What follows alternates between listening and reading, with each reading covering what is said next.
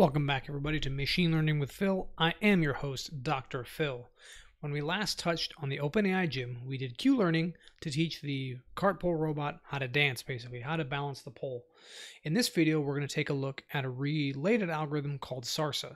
So they're related in the sense that they're both types of temporal difference learning algorithms, the difference being that SARSA is an on-policy method and Q-learning is an off-policy method. Hey, appearance by the cat. If you don't know what that means, I highly encourage you to check out my course, Reinforcement Learning in Motion, on Manning Publications. I go in depth on all of this stuff in that course.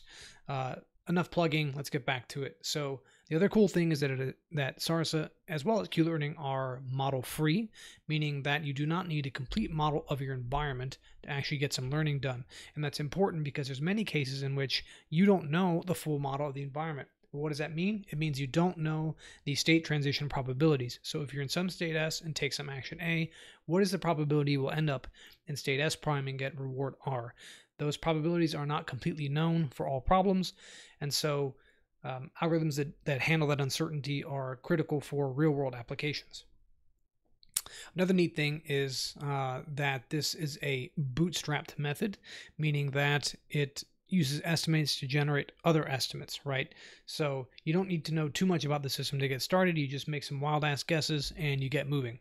Let's take a look at the algorithm. So your first step is to initialize your learning rate alpha. And of course, that's going to control the rate of learning, how quickly you make adjustments to the Q function. Then you initialize the Q function. The Q function is just the agent's estimate of its discounted future rewards starting from a given state S and taking an action A. And it may have some assumptions built in onto whether or not you follow some particular policy or not, but that's the general gist. So you need to initialize your state and choose some initial action based on that state using an epsilon greedy strategy from that function Q. Then you loop over the episode, take the action, getting your reward and your new state S prime, choose an action A prime as a function of that state S prime using epsilon greedy from your Q function, and then go ahead and update the Q function according to the update rule you see on the screen, and then go ahead and store your state prime into S and your A prime into A, and loop until the episode is done. Again, in the course I go into many more details. This is just quick and dirty, a bit of a teaser video to get you guys interested in the course, and to give you some useful information at the same time.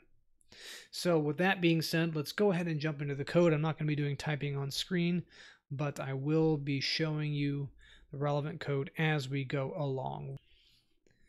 And boom, we are back in the code editor. So here I am using Visual Studio Code. Even on Linux, this is a great editor. If you're not using it, I highly recommend it. Atom is a little bit buggy for me, and of course Sublime is Nagware. So go ahead and give it a look if you haven't already. So we need to define a function to take the max action, and that takes as inputs the Q function as well as the state. And you're just converting the Q function into an array, into a NumPy array for each action in that list, and finding the argmax of that. Now recall that in NumPy the argmax returns the first element of a max. So if you have two actions that are tied, it'll give you the first one. So of course, in the cart pole example, our action space is just moving left and right, right? If you don't remember, it's just a cart that slides along the x-axis, trying to keep a pole vertical. Of course, this is a continuous space, and the Q function is a discrete mathematical construct, right? So the states are discrete numbers, and so you have to do a little trick here to discretize your space. And so if you look in the documentation for the cart pole example, you'll find the limits on these variables, and you can use that to create a linear space based out of it, based on those limits, and divide it up into 10 different buckets, right? So that way you get, you go from a continuous representation to a discrete representation of your state space. And then I define a small helper function here to get the state based on the observation. It just digitizes these, it digitizes those linear spaces using the observation that you pass in from the OpenAI Gym. And it returns a 4 vector that is the buckets that correspond to the value of the element of the observation. In the main program, we want to use a small learning rate, alpha 0.1. For a gamma, something like 0.9. Of course, the gamma is the discount factor. It's debatable whether or not you need it here. So discounting in general is used when you don't know you don't know for certain you're going to get some reward in the future, so it doesn't make sense to give it 100% weight. You could just as easily here use a 1.0 because the state transition functions in the cart pull example are deterministic as far as I'm aware. If I'm wrong, please someone correct me. And of course, the epsilon, for the epsilon greedy, we're going to start out at 1.0. You'll see why here in a second. And so you need to construct the set of states, which of course just corresponds to the integer representations of our continuous space. So you just have ranges from 0 to 9, and you construct a 4-vector out of that, right? So you have 0, 0, 0, 1, 1, 1, etc., etc., etc. And initialize your Q function. Here I'm going to initialize everything as a 0, right? Recall that we could initialize it arbitrarily, but for the terminal states, you want that to be 0 because, again, the value of the terminal state is 0, and A is 2 in a range of 2 because we only have 2 actions, move left, move right. Whoops. Also, I'm going to run 50,000 games. If you have a slower computer, you might want to run fewer. It takes quite a bit of time to run. And I'm going to track the total rewards as we go along. So just a little helper line here to print out the number of games you're playing. It's always good to know where you are, right? If it stops chugging along, you want to know if it's broken or actually doing something useful. So you get your initial observation by resetting the environment, get your state, and calculate a random number. And so you take a maximum action if the random number is less than 1 minus epsilon. So epsilon is starting out at 1, so if random is less than 0, otherwise randomly sample your action space. Done flag to false, and your rewards for the episode to 0. Then you loop over the episode until you're done, and you go ahead and take the action A, getting your reward and the new observation. The state prime then is going to be the get state of the observation, right? Because observation is a 4-vector of continuous numbers that we had to transform into a set of discrete integers, a 4-vector of discrete integers. Then we go ahead and calculate another random number and choose another action based upon that.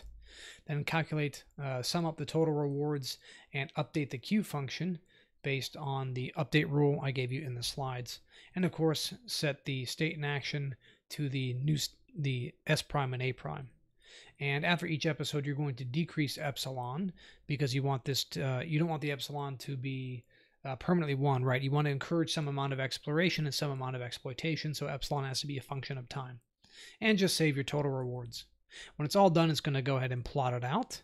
And you should see something similar to the following. I'm going to go ahead and run that now. And that is going to take a minute to run. And so here you have the output of the SARSA algorithm after running 50,000 iterations. So what you see is, first of all, a messy plot. That's to be expected with 50,000 games when you're plotting every single point. But what you notice immediately is that there's a general trend upward. And when epsilon reaches its minimum, epsilon goes to 0 and it does a fully exploitative strategy, the algorithm actually does a really good job of hitting 200 moves most of the time. Recall that 200 moves is the maximum number of steps for the cart pull problem, because good algorithms can get it to balance pretty much indefinitely, so it would never terminate. So the OpenAI Gym just terminates at 200 steps, so anything close to that is pretty good. Now, one thing that's interesting is that it does have a fair amount of variability. It doesn't actually balance it 200 moves the entire time, and there are a number of reasons for this. Perhaps you can speculate below. I invite you to speculate. My thought process is that the way we have discretized this space isn't sufficient to characterize the problem in such a way that the algorithm can learn something completely and totally useful. So it just doesn't have enough information based on the 10,000 states we've discretized it into. And there could be other things that matter. You could have other features, for instance, combinations of velocities and positions that matter. So we could have under-engineered the problem slightly, but for just a quick little chunk of 170 lines of code or so, it's actually quite good. So any questions, be sure to leave them below. And hey, if you've made it this far and you haven't subscribed, please consider. I'm going to be releasing more and more content like this. I'm doing this full time now. and I look forward to seeing you all in the next video. Oh, and by the way, in the next video, we're going to be taking a look at double Q learning, which is yet another variation of these model-free bootstrap methods. See you then. Oh, and one other thing. If you want the code for this, I'll leave the link to my GitHub. This is code for my course, Reinforcement Learning in Motion. I'm just showcasing it here to show what you're going to learn in the course. So go ahead and click the link in the description, and it'll take you to my GitHub where you can find that code as well as all the code from the course. Hope you like it. See you guys in the next video.